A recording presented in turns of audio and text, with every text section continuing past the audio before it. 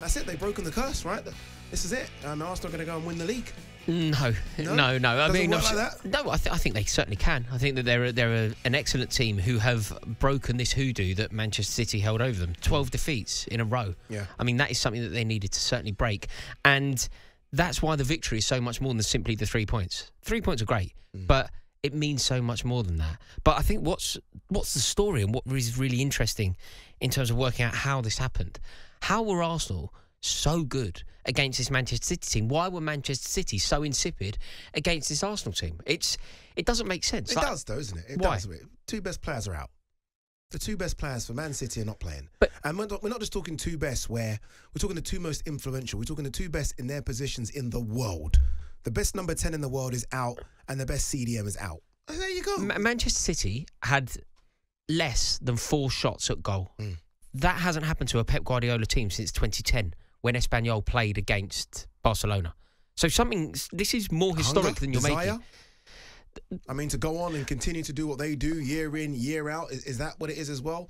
Look, what I can't work out is why, despite the fact that the injuries were there, there's still an awful lot of gifted players on the pitch. There's still Phil Foden, there's still Bernardo Silva, there's still Erling Haaland, and they didn't really threaten at all. I agree with that, but how gifted are the players on the pitch, really? What? No, it's like Kovacic. No, as good as Kovacic is, we're not talking one of the best. He's an incredibly gifted. He's incredibly gifted. We're not talking one of the best in the world in his position, are we? Though not really. No, of course not. Not really. But with Phil Foden, what I am trying to get here, what I'm trying to drive home is the fact that there was an abundance of creativity and an abundance of goals on the pitch for Man City, and yet Arsenal stopped them having any sort of chance of scoring a goal, reduced them to less than 4 shots on goal, something that hasn't happened to Guardiola since 2010 when he was in La Liga. Maybe we're surprised because we're not giving Arsenal enough credit. Maybe that's it. I think maybe that's it. That's it. Declan Rice was a man possessed. So he was everywhere. I think that's what it might be. He was fantastic. Saliba, me and you spoke about this on Friday, and I said, I'm really looking forward to seeing what Saliba could do because he is Virgil van Dijk-esque when he came to Liverpool. He's massive. Massive frame. You can't get past him. Faster than you, stronger than you, beat you in the air. Yeah. And he's only, 23, Saliba? Yeah. So is it as simple as that then? Maybe. So why were Man City so insipid? The answer is Declan Rice. Could be that. Maybe you're right. Could be that. Maybe you're right. Yeah, like he controls it. He's a genuine Rolls Royce of a midfielder. Like I still want him to score more and I still want him to do a bit more than what he does. But in terms of what he does, just sitting and breaking up play and just being that 6'2" guy that can bully you in the midfield, mate. And that's why they bought him, isn't it? They bought him for games of this magnitude. Yeah. That's why the 105 million quid that they paid for him is actually looking like a bargain now. No, stop. Go on. 105 looking like a bargain. He's not doing Jude Bellingham stuff in Real Madrid, is he? Rice was the difference in that game yesterday. Declan Rice has swung 3 points in Arsenal's favour against the title rivals Man City, against the treble winners. If that isn't money well spent and therefore... No, it's money well spent. I'm just saying it's not a bargain. If it wins them the league... 105 million can never be considered a bargain. Of course it can. No, it can't. Of course it can. Well, by that logic, no amount of millions can be considered a bargain for a footballer because we're existing in this world where money has changed meaning. No. Like Jude Bellingham went for a fortune. He now looks a bargain. Declan Rice had a very good game against Man City's B team midfield. Hooray. He's certainly not 105 million bargain. Is it simple to say that when Rory comes back and Kevin De Bruyne comes back, that's it, City just becomes City again? Yeah, I think so. I think they will. I think Rodri back in the team, it will do wonders for the confidence, it will do wonders for the strategy and wonders for the shape. So yes, having the best player in his position in the world back in that team will have an impact. Right, yeah. Of course it will, and Kevin De Bruyne is equally that as well. You know, when we talk about Kevin De Bruyne, we're talking about a Premier League great. So yes, it's going to have an impact. But what this has done, his absence, this Arsenal victory, I think it's changed the complexion of the Premier League. It's changed the way that people are feeling about it because up until Rodri's suspension, Manchester City had played 6, won 6. It was Pep Guardiola's best start to a season ever. Suddenly, Arsenal have the momentum. Arsenal were in the driving seat. That's why I honestly think that this Declan Rice purchase can be considered a bargain because they bought a player who has totally changed their midfield, has strengthened their midfield. Remember, their midfield faltered when it most mattered. It creaked under an element, not even significant, but an element of pressure last year. But they had this start, though, with the midfield of Xhaka and Partey last season. They had a similar start. Remember, Arsenal were flying at the start of the season. Remember that? They were flying. So this isn't... But this midfield now with Rice has turned into a midfield that can keep Manchester City at bay. Something that hasn't happened at Arsenal since 2015. It's difficult to say this. I get what you're saying. Trust me.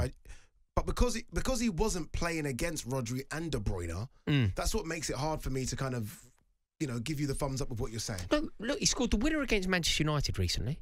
Yeah, he's been man of the match against Manchester City recently. The big ones, the big games. You are correct. Big games. He cleared one off the line.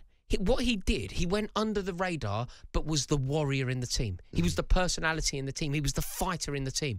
He was sensational. And people will always focus on his goal contribution. But he's not there to score goals. Especially not in a game against Man City. He's not there to score goals. I agree. Do you think Pep was sort of scratching his head on the touchline thinking, 1 second, we were in the running for him and we just pulled out? They were running for him, right? There was a time when we thought he was going City. We thought, Arsenal, you missed the opportunity, Arsenal. Declan Rice is going to City. And then all of a sudden, Pep was like, no, don't fancy it anymore. Do you think Guardiola feels like a chump for helping Arteta sign him? A bit. He must do. And for giving him Zinchenko and Jesus. All of a sudden, he must think, what have I been doing here?